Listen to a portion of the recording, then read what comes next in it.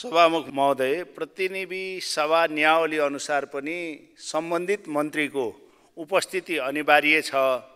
त्यसैले म मन्त्रीलाई बरु म पनि वेट गर्छु, उपस्थित गराउन अनुरोध गर्छु।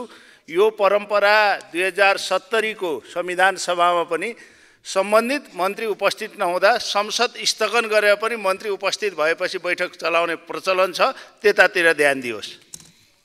माननीय सदस्यहरू, मैले अघि प्रश्न पारिसके राष्ट्रिय सभामा जवाफ दिने कार्यक्रममा प्रारम्भ भएकोले जानुभएको छ र जवाफ सकिएपछि आइहाल्नुहुन्छ। मैले बुझेँ सम्बन्धित मन्त्रीको उपस्थिति त्यो मिलाउने काम सचिवालयको हो। मन्त्रीलाई कुन बेला राष्ट्रिय सभामा पठाउने, कुन बेला प्रतिनिधि सभा पठाउने, प्रतिनिधि सभामा छलफल भइराखेको छ। त्यसलाई हामीले बनाउन सक्छौँ। सभामुख महोदय, आलो पालो गरेर प्रतिनिधि सभामा मन्त्रीको उपस्थिति चाहियो।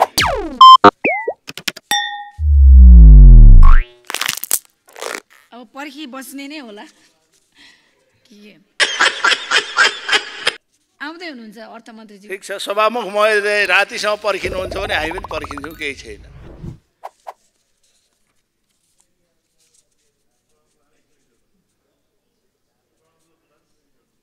एकैछिन पर्खौँ, आउँदै हुनुहुन्छ।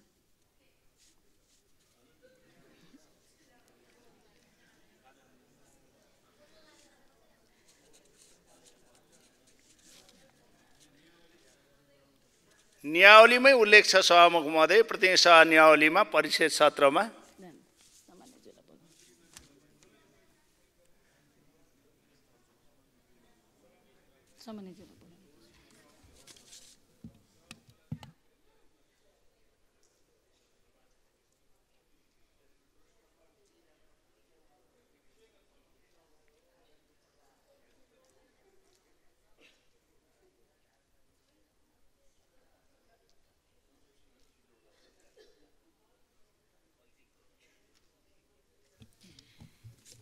मान्य सदस्य बोल्न सुरु गर्दै गर्नुस्, आउँदै हुनुहुन्छ, बाटोमा आइपुगिसक्नु। ठिक छ, म पनि बाटोसम्म पर्खिन्छु।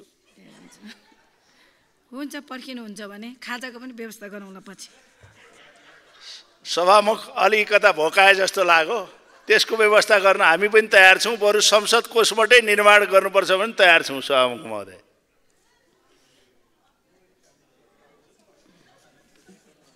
सुरु गर्दै गरौँ। मान्य सदस्यज्यू आइसक्नु भयो। पहुँचवाला होइन, क्षमतावालका मात्र होइन, कमजोर मान्यहरू बिहानदेखि बेलुका अर्थ मन्त्रालय र अर्थमन्त्री कहाँ धाउने, अनि सम्पन्नहरू सदनमा पनि उपस्थित नहुने। किनभने बजेट पुगिहाल्छ आफ्नो निर्वाचन क्षेत्रमा, उपस्थितै हुनु नहुने प्रक्रियाको अन्त्य हुनका लागि म अनुरोध गर्न चाहन्छु सभामुख महोदय।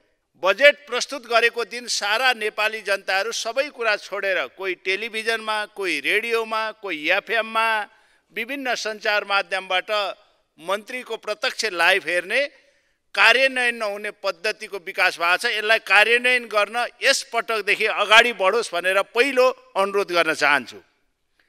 बजेटमा सबभन्दा राम्रा कुराहरू आउँछन्, विज्ञहरू राखेर बजेट निर्माण गर्ने प्रक्रिया सुरु हुन्छ।